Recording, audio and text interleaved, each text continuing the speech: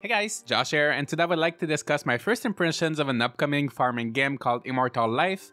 Developed by Efang Studio and published by 2P Games, Immortal Life is a Chinese-themed farming game that released in early access on April 28, 2022. I got a review key so I was able to play a bit earlier, and in this video I will walk you through my experience so far, share the thoughts I had in my first few hours of playing this game, tell you what I like and dislike about it, and keep in mind this is not a full review, just my first impressions. But hopefully it will help you decide whether or not you want to buy this game. Don't forget that this game is in early access, so some features may be missing, incomplete, or there may still be some bugs. I'll be putting a link to the Steam page in the description, and the devs have already released a few updates and a roadmap for May and June, which addresses a few of my concerns in this video. So let's jump into the game. So the first thing you do when starting a new save file is picking between the male and female protagonist. So there's no character customization so far, but I think there might be at some point, since screenshots of the game on Steam look like they're showing different characters. But for now, you can only pick between these two preset characters. And we also get the first signs that the localization needs a bit more work, because the protagonist settings text doesn't fit in the box, which was most likely designed to fit a few Chinese characters. It's just a small detail, but you'll see that this is something that comes up a lot in this video. So you then pick your last and first name, and I didn't want to put my full name, so I just went for Josh B. And once again, another little localization mishap. The game never puts any space between the last and first name, so everyone just calls me Josh or sometimes just B. So I hope this is something they can adjust for the English version of the game. Then there's a little introduction. You're being invited to join a sect called the Guiyun sect. So you head to the Misty Valley where people are going to pass the admission exam to the sect. But since you're apparently special and you were invited by the elder, you don't need to pass the exam. So everybody else is getting ready to pass the exam, and then there's suddenly some kind of meteor shower that hits the village. And most of the buildings collapse, there's fire everywhere, and we decide to join forces with the others to rebuild the village and the sect. Overall, the dialogue and translation so far is not too bad, the story is pretty interesting. Some sentences don't sound very natural, there are a few mistakes, you can tell it needs some work, but at least the message gets across pretty well, and I'm hopeful this will be fleshed out by the time the game fully releases. The game is not fully voiced, but there's a few Chinese voiceover here and there, and the game focuses quite a lot on the story, especially in the first hour or so where it's pretty much just dialogue after dialogue. And honestly, I think it's nice to see farming games that concentrate a little bit more on the story. So far, it is keeping me interested, even if the translation could be better. I have to give it points for doing a story that's more original than just taking over Grandpa's farm or something like that. And if you're not a story person, don't worry, once you're done with the introduction, you'll have a bit more freedom, and the cutscenes, while still there, will be less frequent. I also really appreciate the portraits that most of the important characters have when you talk with them. They don't change with their emotions, so as of now there's only one portrait per character, but they're really well drawn, everybody's super attractive, and it makes it also a bit easier to get attached to them. I feel like the different character models look pretty similar, so I really rely on the portraits mostly to remember who is who. There's also a relationship system in this game, even though it's not fully implemented as of now, and every time you talk with someone, give them something, or complete a request for them, you'll get some friendship points. It also looks like there will be some character-specific event later on that will allow you to learn more about someone's background, but I have to say that I like the emphasis on relationship that this game seems to push along the story, and I'm just hoping characters will become a bit more fleshed out or unique as we get to know them, because for now I find it a bit difficult to differentiate them as they all seem to have pretty generic personalities. But maybe it's just because we're not friends yet, so I'm looking forward to playing more and seeing how the relationships will evolve. And not only are the character portraits beautiful in Immortal Life, the whole game looks beautiful in my opinion. It's by no means a AAA game, but you can tell they put a lot of effort, and I also found the environments to look so good. The terrain looks like some sort of watercolor painting, which gives the game a very unique style. And then your farm, the town, and all of the buildings are all filled with little details.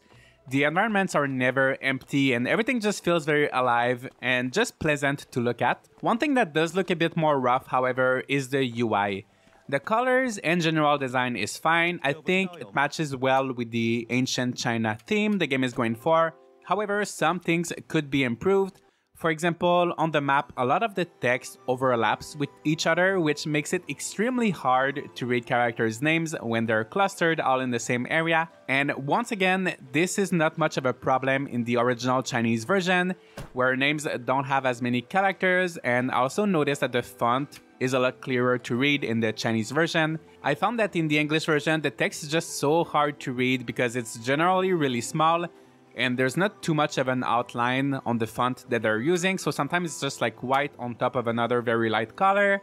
And for some reason, sometimes the font size just varies. So some things are going to be really small, some things are going to be a little bit bigger, and it lacks consistency and just looks a little bit messy and difficult to read. It's the same thing with the dialogue. The font size just varies from one dialogue to the next, and this only happens with the translated text. And I say this because some of the dialogue has not been translated yet. When it's in Chinese, it all looks clean and it's all consistent, the same size, but the font gets a lot messier when it's in English. But we're still just at the beginning of the early access, so I won't be too harsh on this, and I hope these little things will be worked out later on. The controls can also feel a bit unnatural. For example, to move an item from your inventory to a chest, you would expect shift-click to transfer items because that's how it works in most games, but instead you need to click once and then press spacebar. So it works, but it's just not conventional, not what most players are used to. I don't know if the conventions for that kind of thing is maybe different in Chinese games, but it just doesn't feel very natural here. Sometimes also you'll want to pick up an item on the ground, but because you have a tool in your hands, it won't work, and you'll have to unequip your tool first before you can pick up the item. So once again, it works, but players usually expect to be able to pick up items without having to unequip their tool or weapon first. Another thing is that you can't change the keybinds for now, so moving with WASD may be tricky if you have a different keyboard layout, and this might make the game not as accessible as it could be. Now I'd like to talk a bit more about the tools and the weapons, and then I'll talk about the farming, because after all, it is a farming game, so we're gonna be getting to that pretty soon. You have 3 toolbars basically in this game, one with all of your tools. So this one is fixed, it doesn't change, and it includes all of your tools at all time. Tools won't take space in your inventory, they're just in this dedicated toolbar, and you can easily switch between tools, and I love it. It's simple, it's convenient, it's perfect. Then there's a customizable toolbar with 6 slots in which you can put whatever you'd like, such as seeds and consumable items. And lastly, if you press tab, you're gonna be switching between these 2 toolbars to your fighting toolbar. So your character will take out their sword, and you can fill the toolbar with potions, spells, and other things that you would use during combat. And this system ensures that your regular tools and items don't get in the way of your fight. In theory, it is a good idea, however, it can be a bit annoying because combat happens in the caves, where you will need to use your pickaxe to break rocks in order to get ores, and often to clear the path and progress deeper in the caves. It might not seem like much, but pressing tab after each battle, then 5 to equip the pickaxe, then E to break the rocks. Also, by the way, I really wish we could left click for actions, but as of now, everything is done with E or F depending on the action. So after you broke the rock, you press tab, you fight 1 or 2 monsters, and do the same thing all over again. I think that a simple option letting us equip a tool while remaining in combat mode, or even easier if the game simply remembered what your last equipped tool was. So when you quit combat mode, instead of pressing tab and then 5 to select the pickaxe every single time, you would just press tab and your character would go back to using their pickaxe automatically. I think that would be a lot easier, but once again, that's why early access exists, and I'm sure this will be improved. It's just slightly annoying if you're playing the game right now. As for the combat itself, it's fine. You attacked with left click, so that's pretty much the only action done with the left click. You can also use spells. Things work fine. I didn't encounter any major issues, but it's pretty much standard combat you would expect from a farming action RPG. It does not revolutionize anything, but I don't mind it. One thing to note, however, is that the developers have put in their roadmap that they want to revamp the combat system and make it a little bit more interesting. So I'm gonna be looking forward to that. The farming, on the other hand, while also staying pretty close to the classic formula, you can see that it's already attempting to change things up a bit.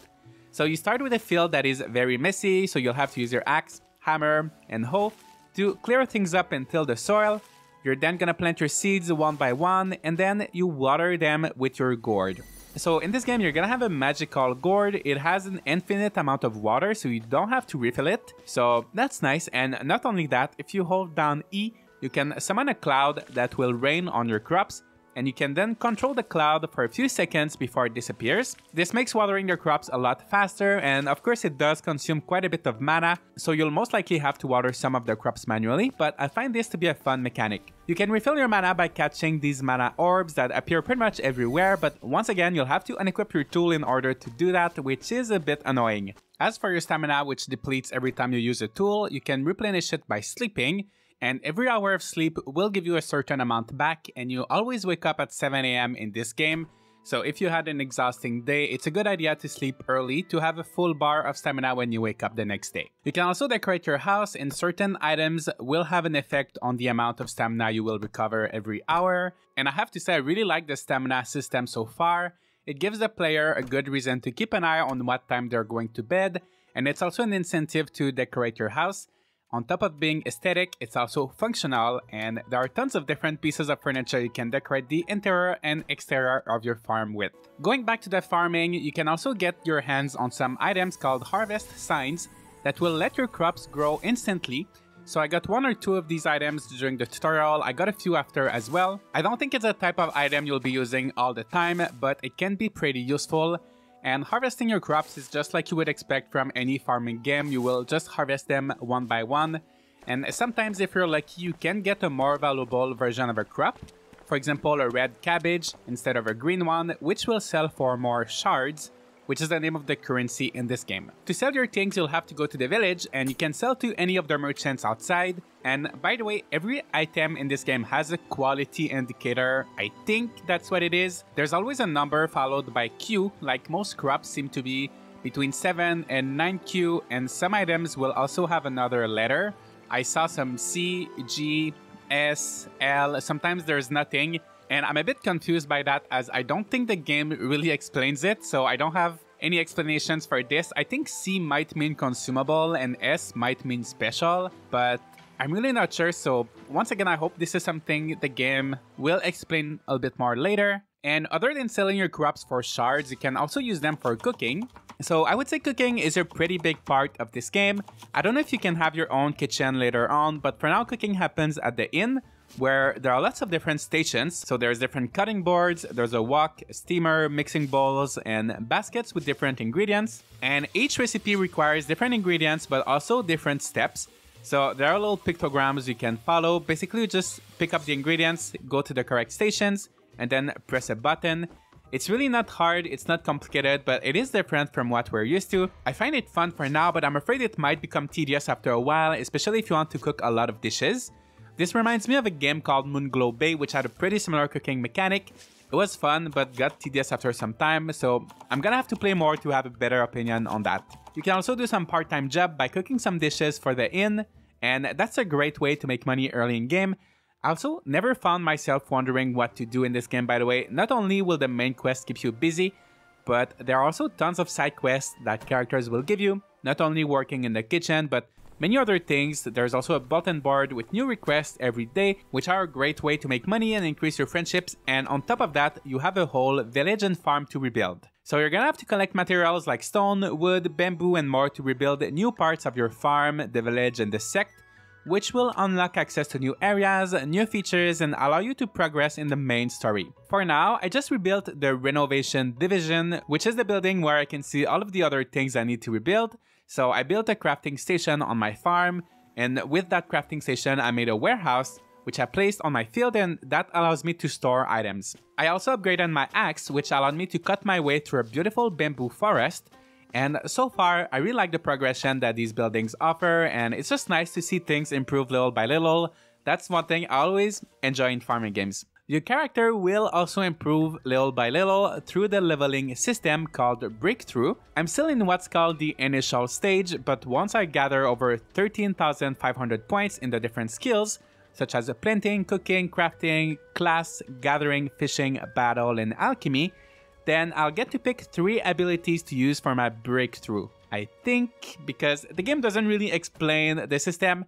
I also saw on the Steam discussions page that this feature was not fully implemented yet, so it might be a bit too early to talk about it, but it does look like an interesting system, and once I got it figured out, I will let you know. Another thing that's slightly confusing and not really explained is the calendar. The game has 4 seasons split into 6 periods of 3 days each. For example, in spring there's beginning of spring initial, beginning of spring middle, beginning of spring end. Then there's rainwater initial, rainwater middle, rainwater end, and it goes on like this for awakening of insects, spring equinox, pure brightness, and lastly grain rain. If you click on each day, you'll see a short description. For example, on a certain day geese will return, on another day maybe grass will sprout, another day eagle turns into a dove, or first rainbows and things like that. But beside the fact that it was raining every day in the rainwater period, I couldn't really notice if the other periods had special things affecting the gameplay, or if it's mostly just like for roleplay and just setting the tone for the game. But I have to say I really like the direction that this is going, as most farming games don't follow the flow of the seasons in much details, and usually the first and last day of a season will be the exact same in most games. So I appreciate that they seem to be trying to change things up a little bit with all of these different phases. I just wish they were explained a little bit better. Also, it looks like this part was translated very roughly, and once again, it looks much cleaner in Chinese, because in English the font size varies a lot, and with the heavy repetition of initial, middle, and end through all of these phases, it's just an overload of text and information, and it just looks a little bit messy. I think that simply writing it on 2 lines instead of 1, or replacing initial, middle, and end with tiny 1, 2, and 3 icons in the corner to indicate which phase you're in, would make things a little bit cleaner, but at this point I'm just nitpicking, and I'm hopeful that they will put more efforts on localization for this kind of details a little bit later. The game mechanic itself is very interesting, and I'm just looking forward to knowing more about it and understanding it a little bit better. And I think that's my general conclusion so far for Immortal Life. A lot of interesting mechanics, but they're not all clearly explained. Things are a bit rough around the edges, especially in English. The game looks beautiful and it is genuinely fun, but the controls are clunky and don't feel natural. However, the good thing is all of these are things that can be fixed while the game is still in early access. The core mechanics that are in place are good, it's just a matter of tweaking a few things to make them a bit more seamless. Moreover, in my few hours of playing so far, I'm actually at the end of spring and I have not encountered any bug yet, which is pleasantly surprising for a game in early access. So, should you play Immortal Life? I think if you can read Chinese, you will have a much easier time enjoying the game in its original language. And also on the Steam discussions page, there's a lot of information in Chinese, there's a lot going on in there. So you're gonna have an easier time, I think.